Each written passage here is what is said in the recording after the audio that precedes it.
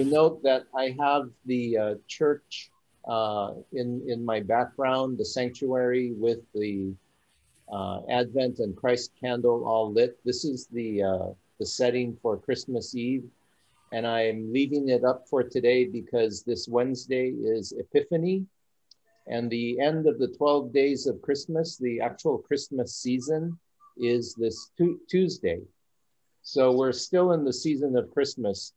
And I thought it was appropriate to keep this up for this Sunday. And maybe some of you weren't with us on Christmas Eve.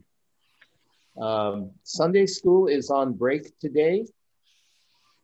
And this may be timely because for the first time, I have an adult content warning for the sermon. We're talking about our bodies, and the topic of sexuality comes up.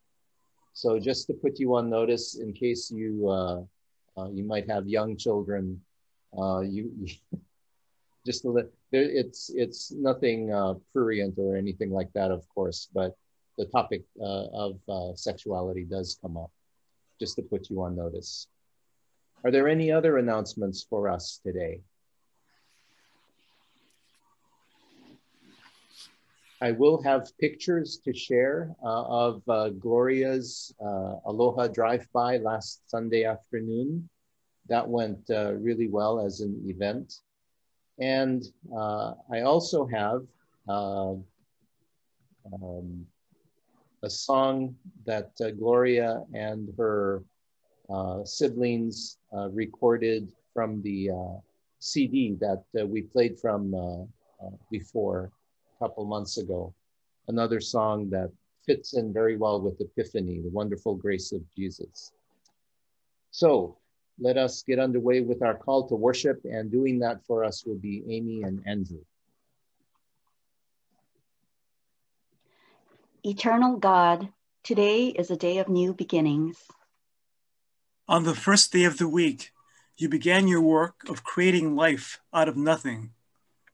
On the first day of the week, you raised Jesus and began the work of creating new life from death. On the first day of the week, you sent your Holy Spirit and began your work of creating new life in your church. Help us to live today as people who have begun again. To live every day with the new life which comes to us through Jesus Christ our Lord. Amen. Amen. Now let me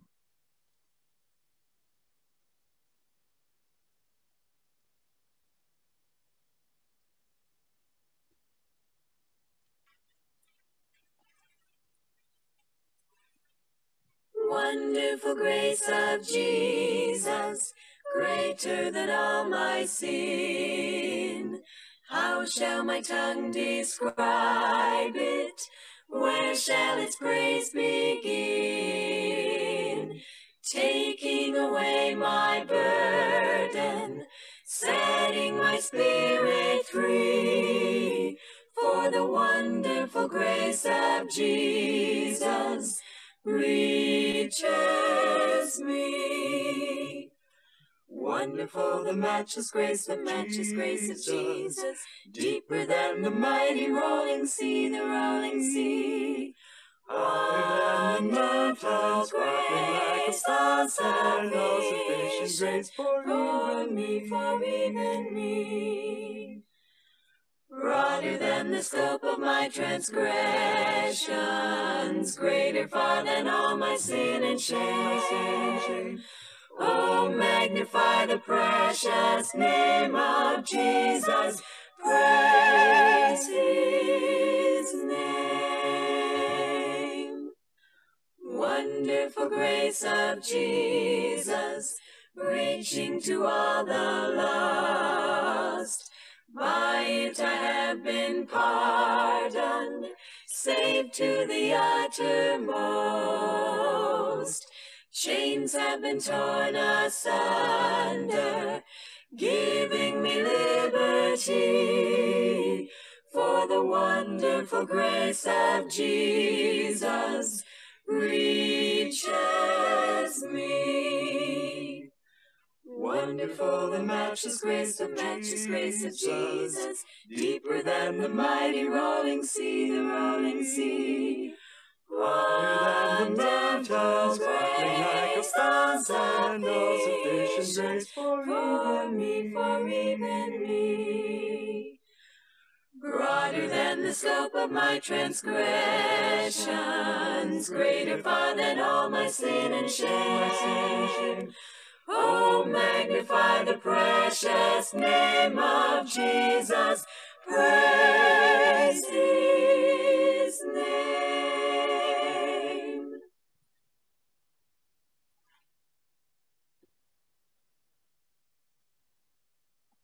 Let us pray together.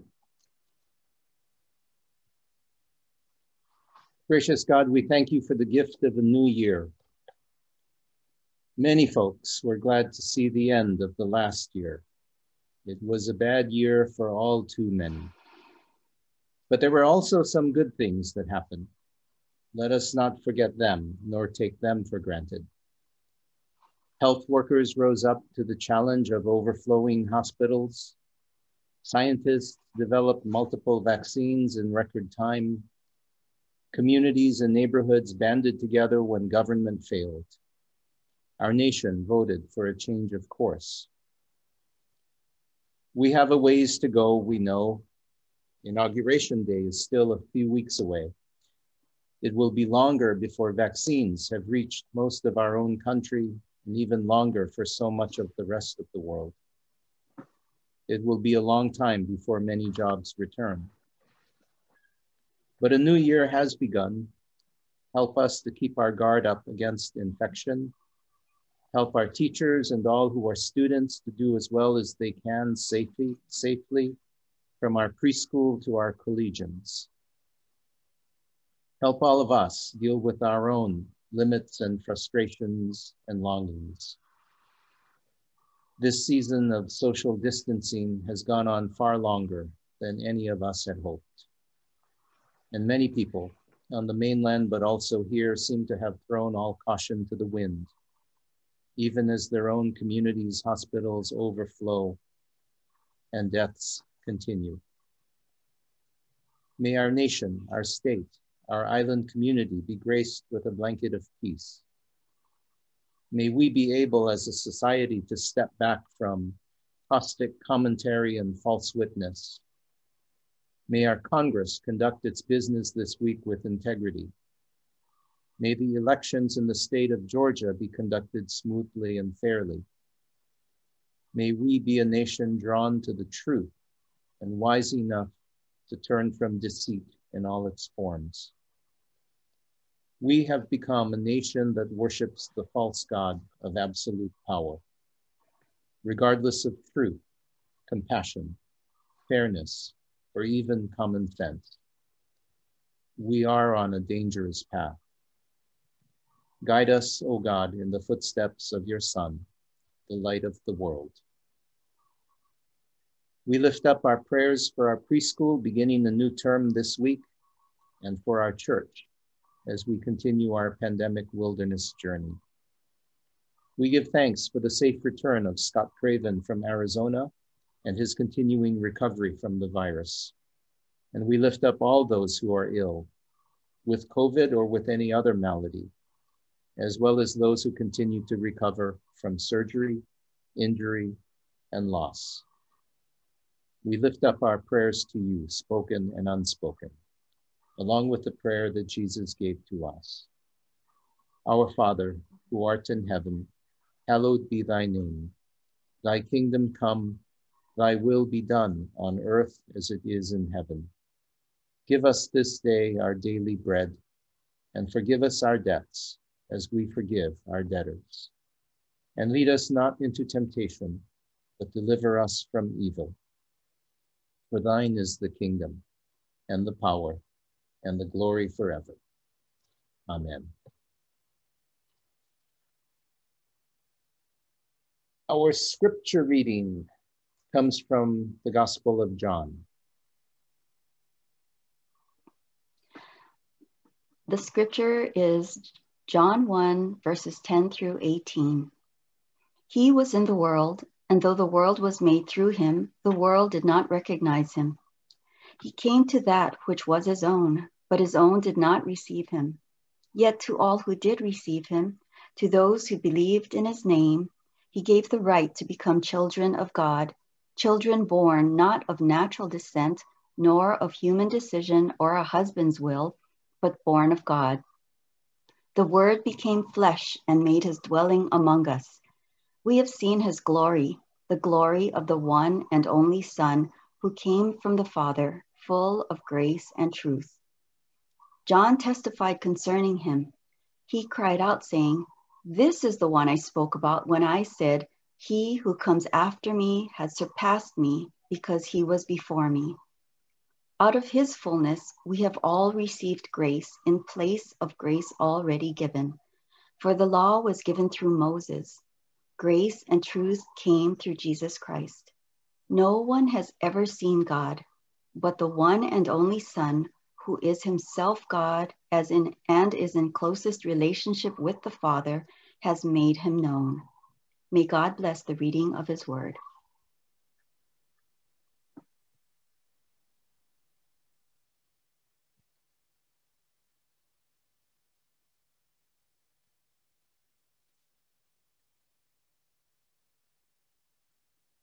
The Word became flesh and made his dwelling among us. John is the only gospel writer who calls Jesus the Word, or Logos. Logos is familiar to all of us, of course, because of a local bookstore we all know and love. And it's a common word in the New Testament, but only here and in the first verse of the Gospel of John is it personified as Jesus. Logos is a very rich word with a long and broad history of use. It originally meant something like to gather, which led to reason. And this was centuries before Christ.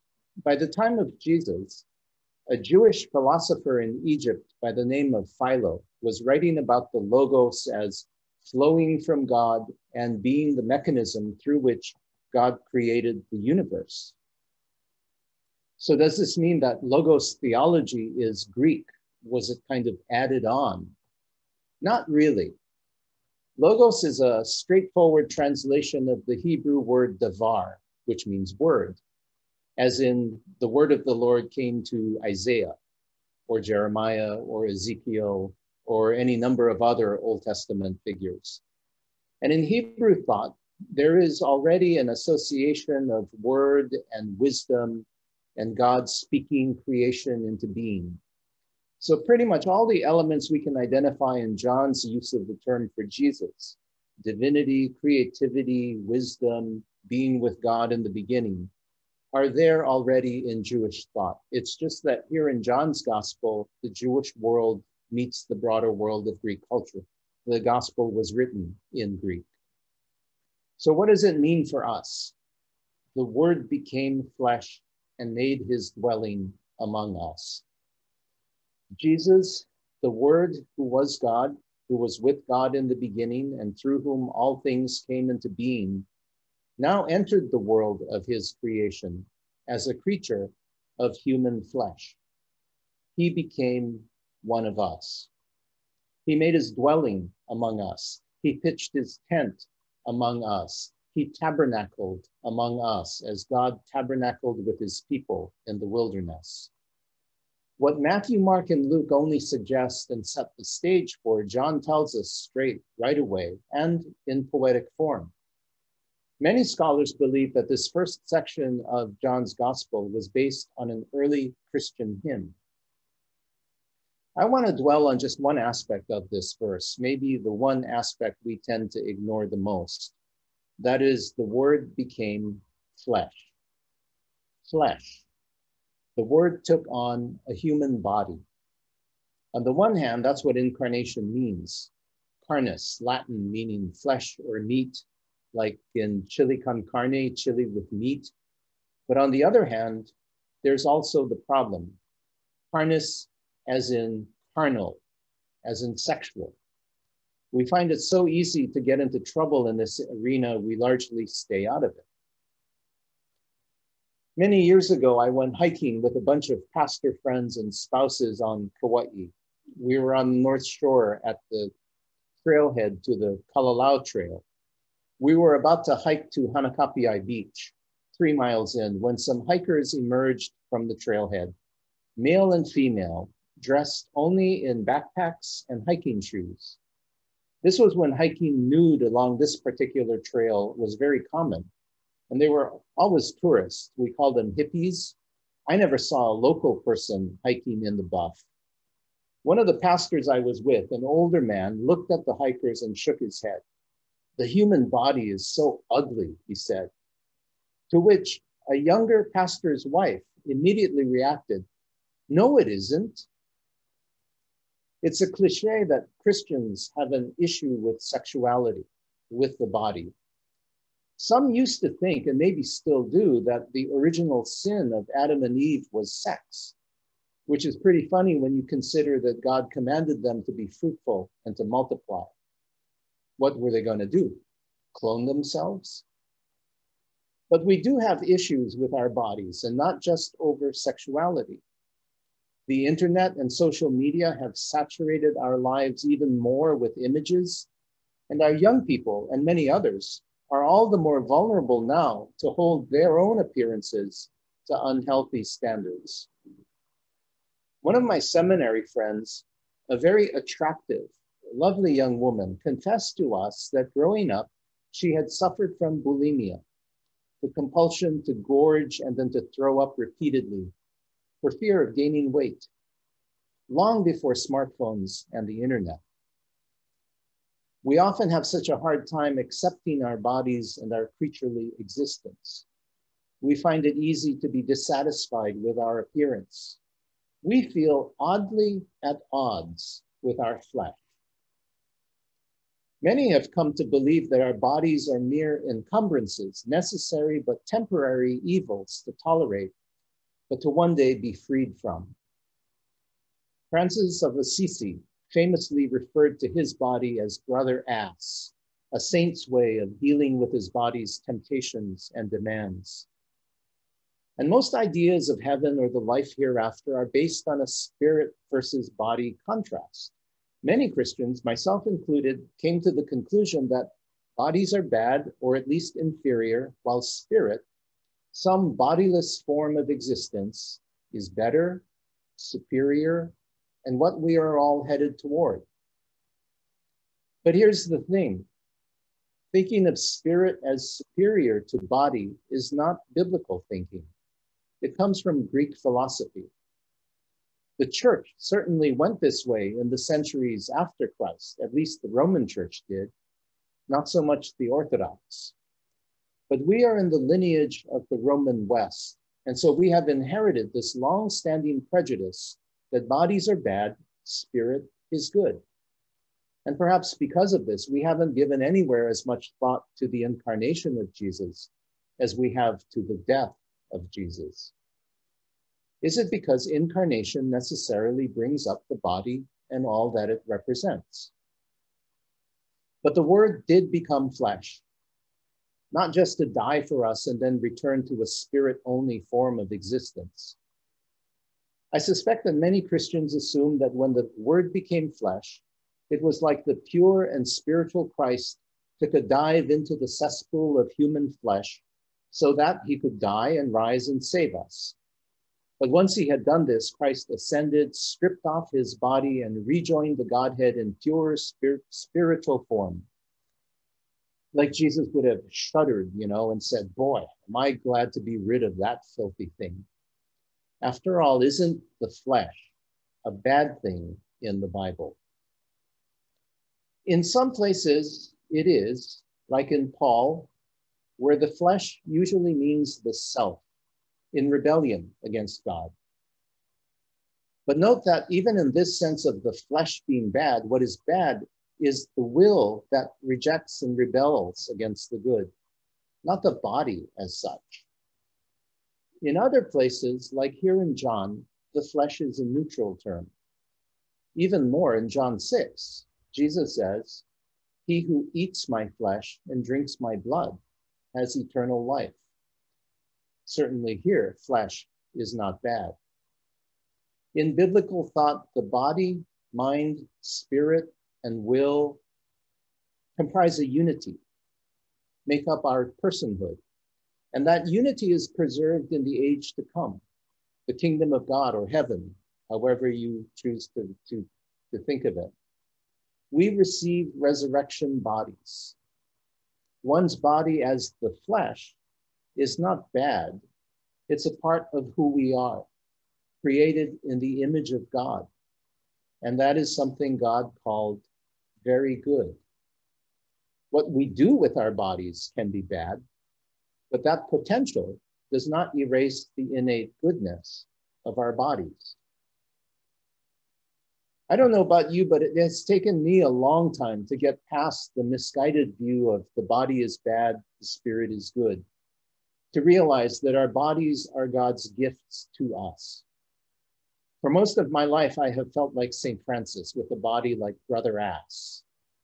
But undergoing prostate surgery a few years ago changed my attitude. The healing process I went through gave me a new appreciation for my body through its ability to heal from injury. And even though at 60, I was already over the hill physically, I came to appreciate my body more than I think I ever had before. Your body is a gift, not a curse. When the Word became flesh, the Word was not polluted or profaned. Just as when Jesus touched the leper, instead of Jesus becoming unclean, the leper was cleansed, so also when the Word became flesh, our flesh was consecrated. Our flesh was again declared very good as part of our humanity in the image of God. This may not be the message an evangelical upbringing gave us, but it is an understanding shared by many in other parts of the church. And I think it is a healthy and better understanding than many of us may have received. The church fairly quickly determined that if salvation is to be true for us in Christ, then Christ must have assumed our humanity fully. The conviction was what he has not assumed, he cannot save. This was to guard against an early heresy that claimed that Jesus only appeared to be human, while he was actually spiritual in nature. The church rejected this body bad, spirit good idea, and so should we. Jesus came to be one with us, not only in the sense of being for us as our Savior, but also in being a human, really, knowing what it is like with all its pains, pleasures, and peculiarities, never choosing to sin, but experiencing temptation to sin. The eternal Word became flesh and dwelled among us. Jesus truly was and continues to be one of us. Thanks be to God. Let us pray. God, you made us in your image and likeness. Adam and Eve broke that image, but Jesus took on our humanity and made it new. And now we live in Christ in the promise of our own renewal, along with all creation.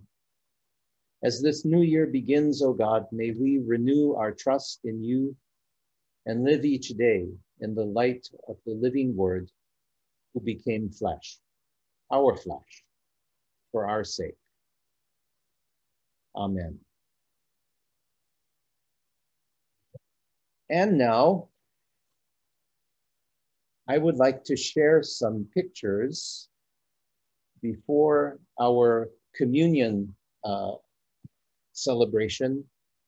I have some pictures of Gloria's drive-by aloha. If I can get my pictures up. Oh, isn't technology so much fun? Here we go. Okay.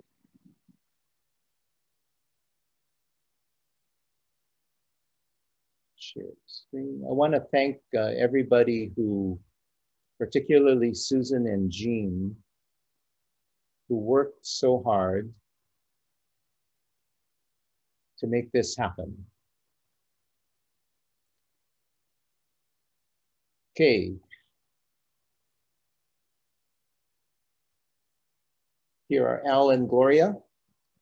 And we were set up in the lawn, as you can see, in front of the big doors.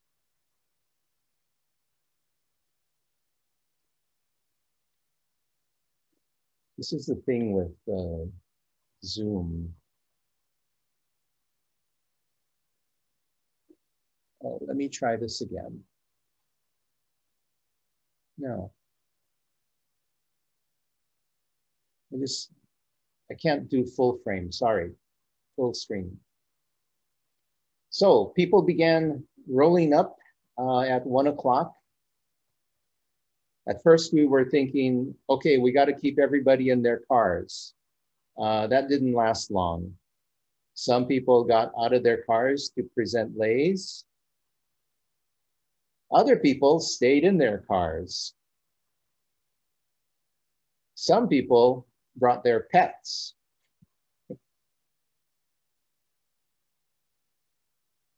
Some people brought their pets and gave gifts that were for Al and Gloria's new pet, Jack. Like a leash for Jack. After they found out that Jack chewed through 4 leashes in 2 weeks. So I think Jack got at least a couple more leashes.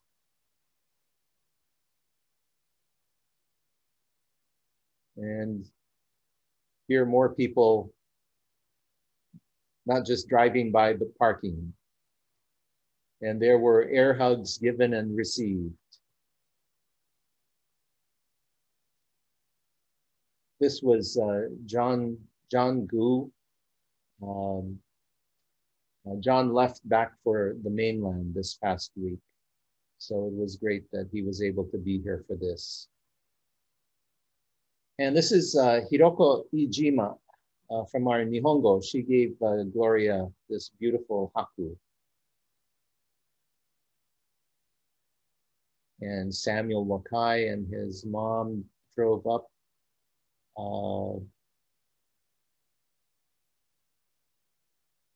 And this was the setting.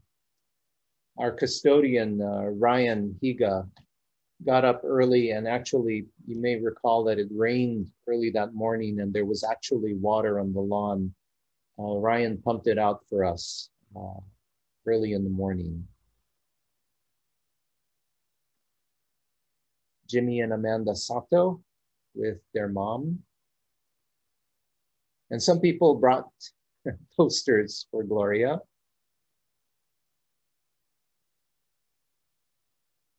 And here are the Ferezas with Gloria. And the rose among thorns. And that's it. So thank you everybody for taking part. It went really well. And now if I'll give you a minute to prepare your communion elements, and then we will celebrate the Lord's Supper together.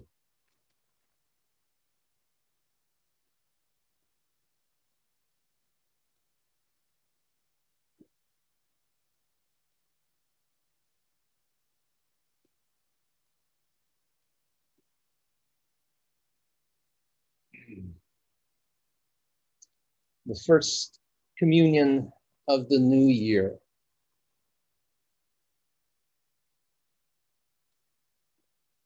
Community of saints, those who know that we are God's beloved, we are invited to gather at our virtual table of love and freedom, to be offered the bread of heaven and living water gushing up to eternal life. God calls us as we are from wherever we are, to come and be together with Christ, who abides, who tabernacles with us. Blessed are those, Jesus said, who hunger and thirst for righteousness, for they will be filled. And so let us come to the table, expectant, grateful, and open to tasting the rich blessings of heaven offered in unexpected places and people and experiences. In this meal, we remember the life, death, and resurrection of the one who still takes on flesh among us today. After all, that is why we are called the body of Christ. On the night he would be arrested, Jesus gathered his friends and companions, and in the midst of a tense and dangerous time, they found each other at table, remembering the Exodus story, the Passover. And as they did so, Jesus took bread, gave thanks, broke the bread, and shared it with his disciples, saying, "Take, eat, this is my body, which is given for you. Do this in remembrance of me." When the supper was over, he also took the cup, gave thanks to God, and shared it with his disciples, saying, "Drink from this, all of you. This is the cup of the new covenant. Do this as often as you drink it in remembrance of me." Let us pray. Come, Holy Spirit, breath of God, renewer of life. Settle on these gifts and on all who gather, that we might be transformed in our remembrance of your radical love, your eternal embrace, and your grace that makes all things new. May this meal be for us bread for our journey and nourishment for our participation in your kingdom coming ways. Through Christ our Savior. Amen. The body of Christ given for you. Let us partake and share.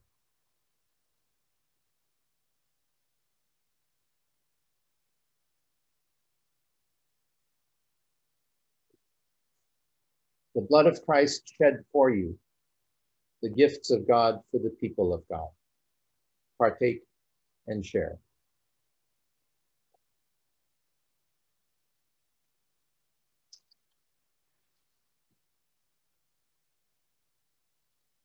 Let us pray together. God, by the bread of heaven and the cup of life, you make us one body.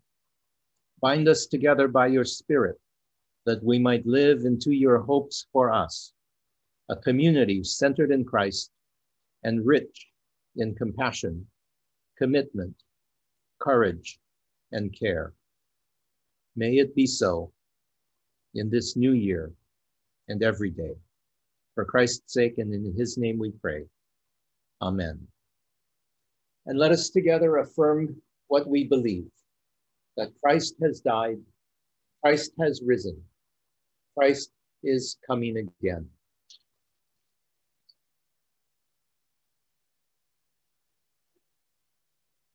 And now in this new year, may the grace of our Lord Jesus Christ, the love of God, and the fellowship of the Spirit attend you every day, wherever you go. Go in peace. And now please unmute and feel free to greet one another and pass the peace of Christ.